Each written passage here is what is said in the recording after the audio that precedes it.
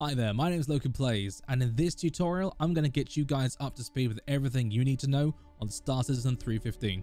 From getting into your ship, to learning about the new inventory mechanics and medical gameplay, interacting with the world, buying things, all the way to completing your first mission. This video will give you all the basics so you can enter the game armed with the information you need to be successful.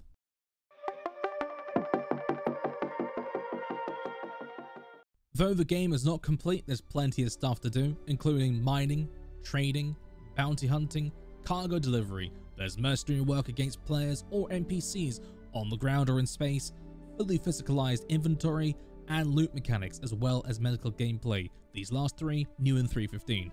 With all that said and done, let's get an account made. First, head to robertspaceindustriescom. Click account, then a list now. Fill out the relevant information, and if you like, please use my referral code. After this, you'll be set up with an account, and it's time to head to the pledge store to access the game.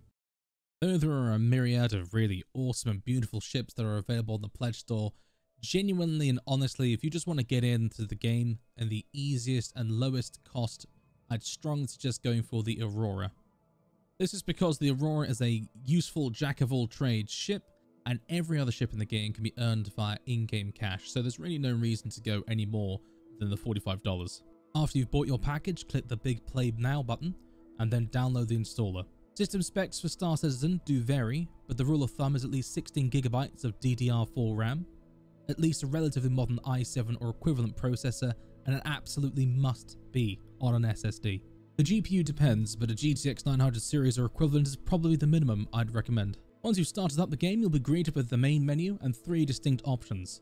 These options are Arena Commander, which is flight practice, Star Marine, which is FPS shooter practice, and finally Persistent Universe. This is the one you probably want. Click Persistent Universe, and the first time you start the game, you'll be greeted with the character creation.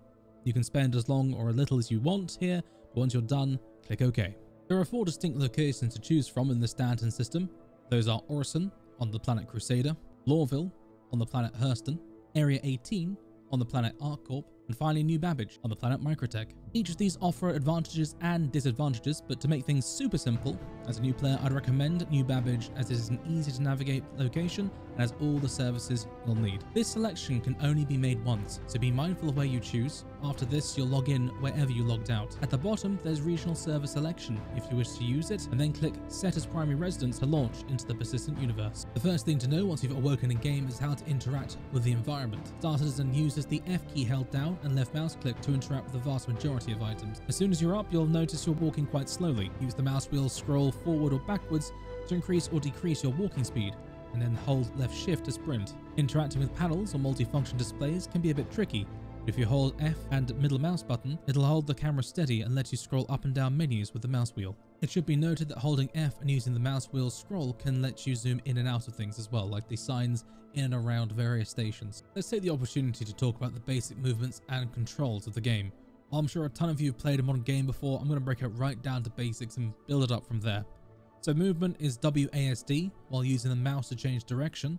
We've learned about how to move faster and slower, and how to interact with things already. To crouch, it's control, and to prone, it's X. To jump, you use the spacebar, and honestly, that's it for basic movement.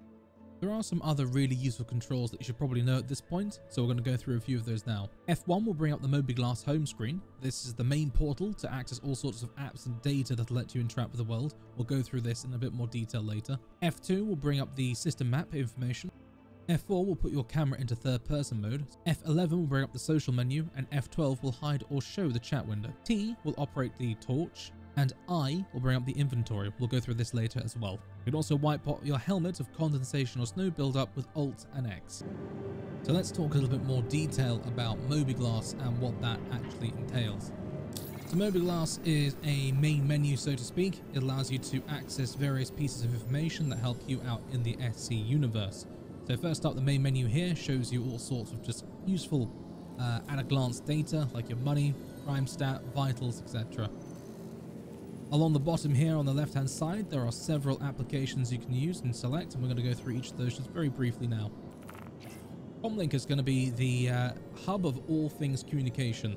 It's going to allow you to access your friends list, any of the global chat, the local chat, as well as access or disable voice comms.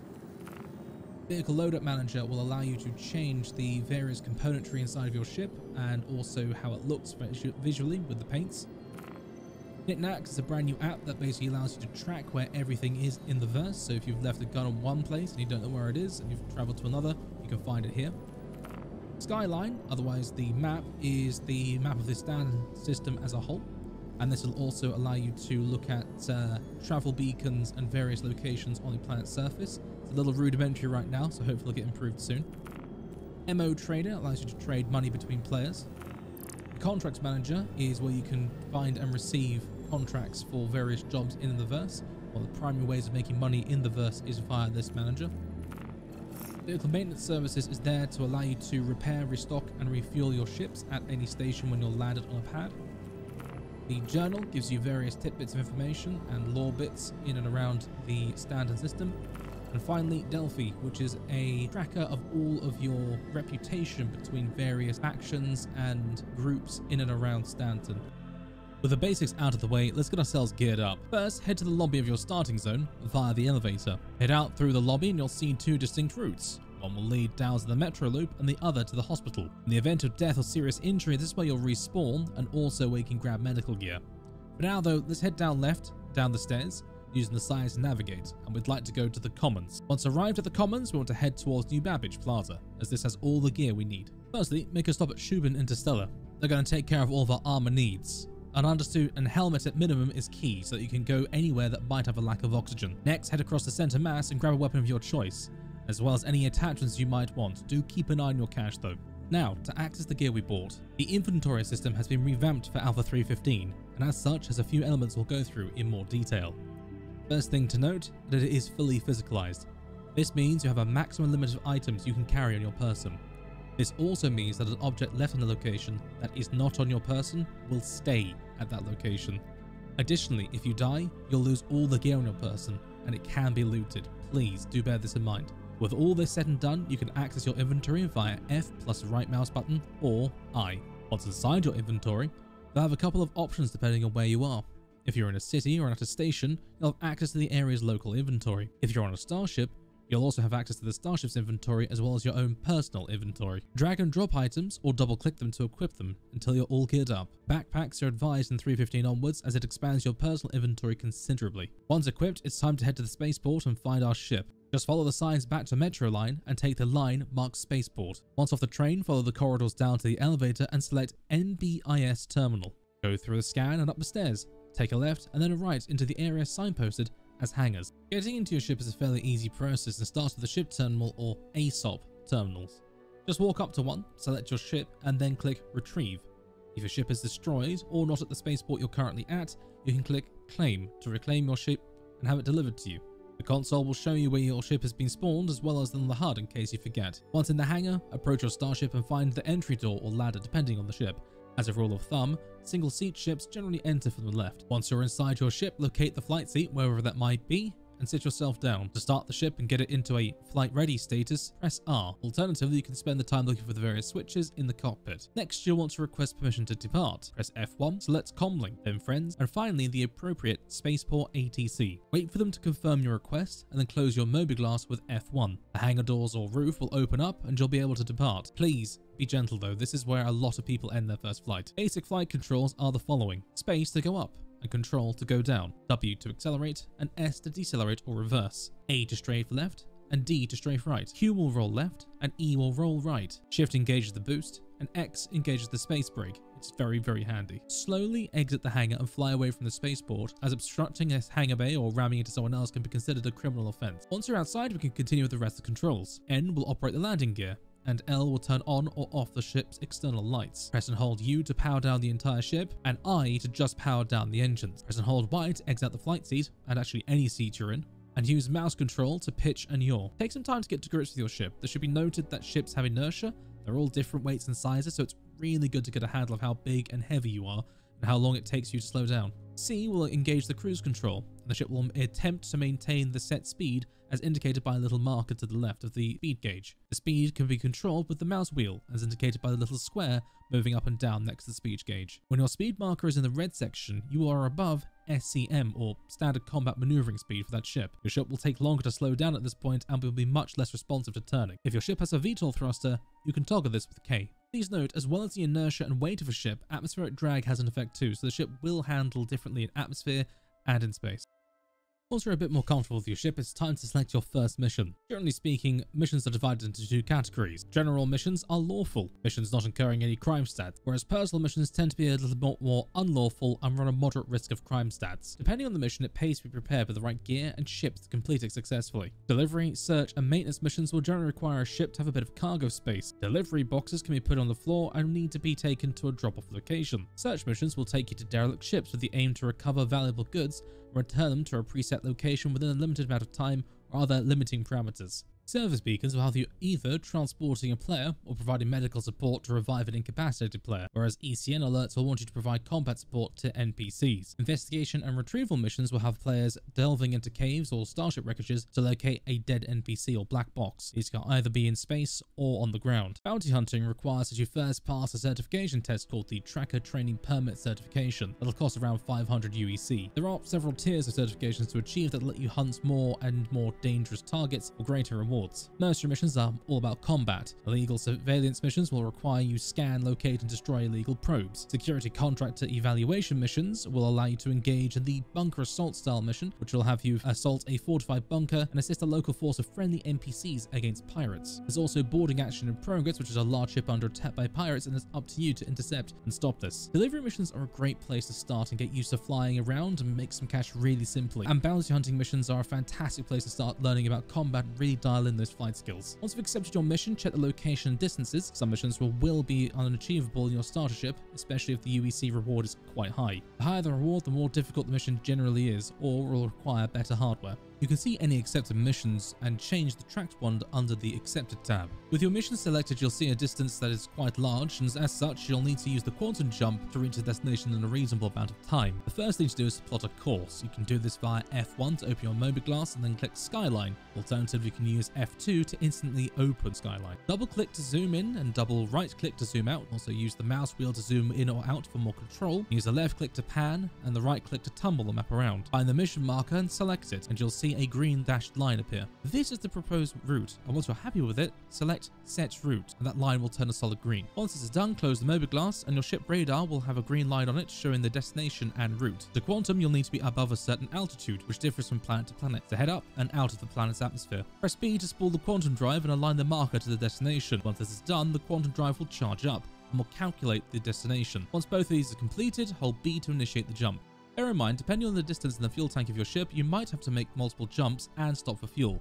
If you don't have enough fuel, the route will show up as red. Additionally, if you press B without a destination, multiple nav points will show up as potential destinations for you to go to. Also, as you travel, you may encounter security forces. If they ask you to stop, stop. Failure to do so will result in a crime and potential fines. Pirates may also try to attack you. You can either engage them if you feel you can beat them, or depart as quickly as you can. Once you arrive on site, your ship's passive scans will locate any nearby ships and enemies and show these on your HUD and radar. Pressing T whilst the reticule is over a target will allow you to target it. With nothing highlighted, it will select through potential targets. Left Alt and T will unlock your target. To fire your primary weapon group, use left mouse click, and to fire your secondary group, it's right click. To aim accurately, you want to put your reticule over the predicted aim marker, which will look like a small circle. The circle expands and becomes green when you're in range and predicted to hit. Alternatively, you can hit G to cycle between aiming modes from locked to gimbaled, if installed on a ship, and finally tracking and firing directly at the cursor. Bear in mind that energy weapons will deplete the capacitors and will need time to recharge between volleys, and ballistic weapons have very limited ammo, and so should be used very sparingly. Missiles can be fired via the middle mouse button to enter into missile operator mode. Align the reticule to the target and await the red circle to shine green. Once green, left click to fire a missile. Press G to prepare more than one missile, 4 at maximum, and use right click to cycle through missiles where applicable. To counter a missile, use H to fire flares and J to fire chaff. Different missiles have different levels of tracking, so you may have to use more than one countermeasure to shake the lock. You can shunt power around various systems to boost them in combat with the following hotkeys. F5 increases power to weapons, F6 for engines, and F7 for shields. and F8 to return them back to balance mode. Bear in mind this takes power from other systems and so will reduce the effectiveness of other parts of the ship. Finally, during combat I recommend varying direction and speed, but aim to engage at or just under the red SEM speed and between 1000 to 2000 meters, as this is the normal effective range of most weapons. Bear in mind, however, that missiles do have a minimum arming range and a maximum range. In Star Citizen, some missions will require you to locate objects not shown up on your passive radar via pinging and scanning actively. You can send out a pulse with tab that will ping targets in areas of interest. Then you can enter into scanning mode via V. In this mode, left click starts an active scan that gives you much more detail about the target. Mouse wheel will increase or decrease the scanning zone focus. Sometimes the mission will require you to engage in person, and as such you'll need to leave your ship. Once at your mission location, leave the ship and enter where you need to do so. If this is in space, you'll enter EVA mode once you've exited the ship. The controls are identical to when you're flying. When returning to an area with gravity, such as the interior of a ship, it pays to go slow. Aim your feet with the direction of the gravitational pull and not too high so that you'll hurt your legs. This way you'll be pulled down onto your feet and not fall over. If you've played any FPS games, from here things will feel very familiar and comfortable. 1. Draws your sidearm. 2. Your primary weapon. If you have 2 primary weapons on, you can cycle between these by pressing 2 again. And 3. Your heavy weapon. 4. Will draw your utility item out. In this case, either a multi-tool or a medical gun. 0. Will put you into melee mode. The middle mouse button will perform takedowns when applicable. Press R to reload, and hold R to holster your weapon. C will get out your medical pen if it's equipped, and using left click will apply it to yourself. Right click will apply it to someone else. Sometimes things just don't go your way and you'll end up losing your life in the verse. If this happens, you'll spawn as your default spawn location. This will be where you set your home, or at the hospital or clinic you changed your respawn point to. You can change your respawn point by visiting the facility in question and interacting with the registration terminal there. If this was aboard an 890 jump or a Carrack and the ship is destroyed, you'll be returned to your default location. Sometimes, however, you may not be outright killed and instead be incapacitated but be able to be revived. In this down state, you can rely on the help of other players to come and assist you. If you're in a party, one of your teammates can help get you up. Alternatively, if you're playing solo, you can hold M to send a help beacon and offer a reward for assistance. However, if no help is coming or you're prepared to lose the gear on your character, you can press and hold backspace to respawn instantly. To assist and revive players, the best piece of gear is a Paramed medical gun that can be bought at any medical facility and its medical gun refill. This will allow you to revive other players if injured by pointing the gun at them, or yourself by pressing B to turn the gun on yourself. A medical gun can temporarily cure any injury until you have enough time to get to a hospital and receive proper treatment. Body parts have localized damage, and taking more damage to a body part increases the tier of injury as well as reducing the functionality of that part. For example, breaking your leg will mean you can no longer walk. Lastly, be aware of your blood drug level, as using too many drugs at once will cause you to become intoxicated and eventually pass out. In Star Citizen, several factors outside of combat contribute to your health and survival. Extremes of temperature, food and water are all variables that are required to keep you healthy. In extreme environments, you'll receive a warning and a countdown to your eventual death. This can be extended and prevented by equipping specialist gear such as the Pembroke Heavy Environmental Suit, and shops will have temperature ratings to show the environment that they work in. Food and water can be bought at almost any spaceport and city with multiple food vendors. Simply buy the food and drink you want and store it on your character. With the inventory open, take off your helmet and then click on the food or drink you want to consume. Please don't forget to put your helmet back on afterwards though. If your ship is lost or destroyed in combat during a mission, you can recover the ship via the ASOP terminal or the ship's spawn terminal. Do be aware that if you recover the ship, it will reset it back to default, so any upgrades and items on board will be lost. If your ship is damaged or if you've completed a mission, you can always land at any major city, spaceport, and at the Lagrange points. Though be aware not all Lagrange points have space stations. Bear in mind that a crime stat of 2 or higher will make you hostile in the eyes of space station security services, and as such, turret defense systems will open up on site. Once within 10 kilometers of the station or destination, open up your Mobi glass and request permission to land just like you did when you took off. A circle with an arrow will appear on your HUD marking your landing pad. Slowly come into land and toggle your landing gear down to land manually. Alternatively, if you're really close to the landing pad, you can press and hold N once your landing gear is down to auto land. When on the ground, open your Mobi glass and click the vehicle maintenance services tab to repair, rearm and refuel your ship. If you find you want to give your ship a little extra kick or maybe adjust some of its settings, upgrades can always be bought from the following locations. Center Mass, Dumpers Depot and Platinum Bay are all around the system, as well as Omega Pro in New Babbage and Cousin Crows in Orison. You can access and change components via the Vehicle Loadout Manager Mobi Glass app. Make sure you do these changes before you spawn the ship for them to show up. Please note that your ship must be stored at the current location to be customized. Additionally, you can buy new ships from New Deal in Lawville, Hurston, Astra Armada at Area 18, Arc Corp, and the Crusader Showroom at Orison.